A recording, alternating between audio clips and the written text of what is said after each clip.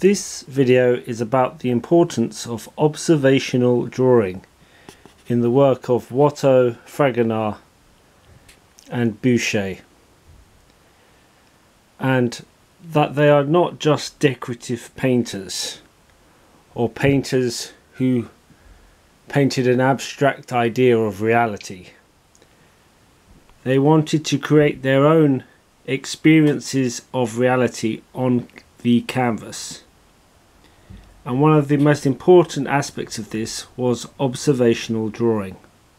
And so they would draw studies and then they would paint them in the studio as paintings. So they would convert their drawings into paintings, and this has a long tradition in French art. It is something which Degas also did.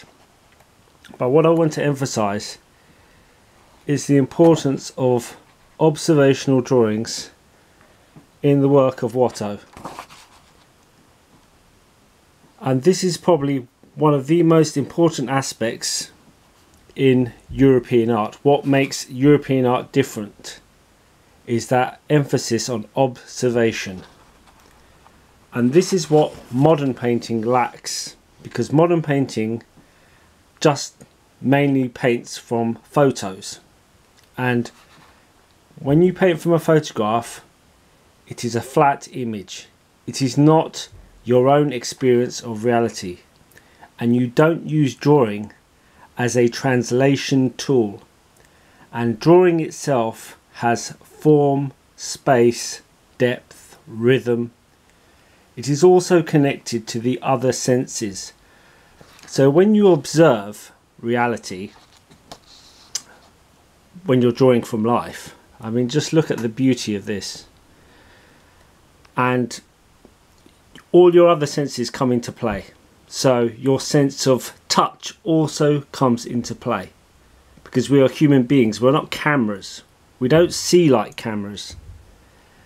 And the abstract beauty in this drawing comes through that process of observation and translation. Okay? So it is an expressive drawing, and it is not about filling the page. It is about expressing the page. So the page becomes part of the reality of the experience of the drawing and of the model. And you can see how the volumes in this drawing work so well. And it's got all those rhythms, all those abstract things, but they are not things in themselves. They are part of the drawing process and the experience of the artist looking at the model. So you can see that Wattaeu was a master of observation, and then he would do lucid drawings to establish the design of his paintings. But he was an artist who was always drawing from nature and then composing those ideas to make larger paintings. And you can see more of his drawings here. So observational drawing has always been an important part of French art.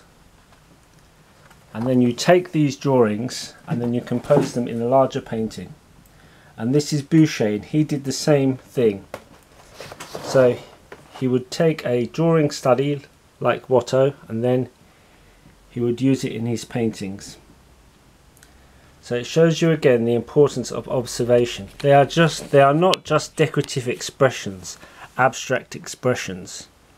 Yes, they become that, but they become that through the process of drawing and the experience of looking and then arranging it into a painting.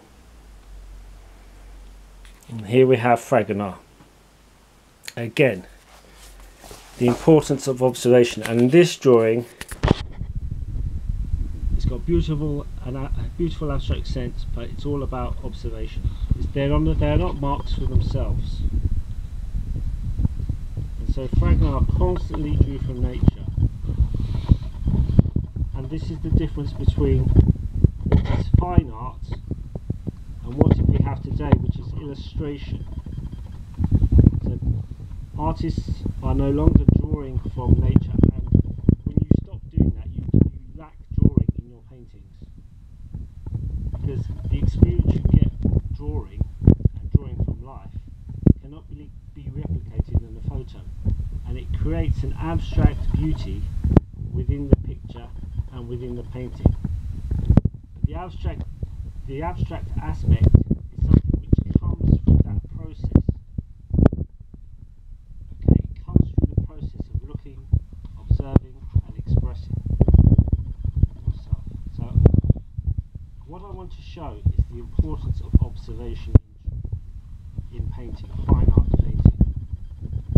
And here we're going to have a look at Lucian Freud, and what makes Freud different from many of the contemporary painters is that he draws from life and paints from life. And you can immediately see that in the way this is drawn and how it is expressive and how it has form, depth and space. And so that is the main difference between illustration, which 95% of painters today do, which is just painting from flat photographs. They have no experience of their own reality and no translation and no observation. You only get that through the experience of actually doing it yourself. There is no shortcuts in painting. So you can have a painting which looks absolutely photographically perfect, but it's not art. It's not fine art. It's illustration. Fine art deals with drawing, space, form, experience, the human experience. You just can't turn up to a picture and do it as an exercise.